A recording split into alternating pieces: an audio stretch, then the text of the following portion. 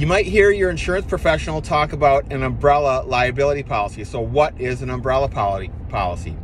It's additional liability coverage above and beyond your car and home insurance coverage.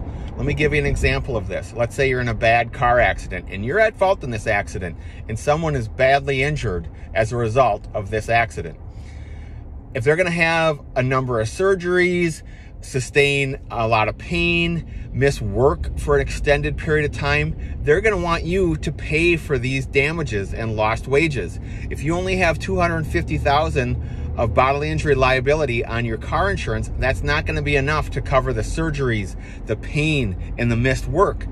So they're going to probably sue you for all these additional expenses. You need this umbrella policy to protect your assets in case you are sued.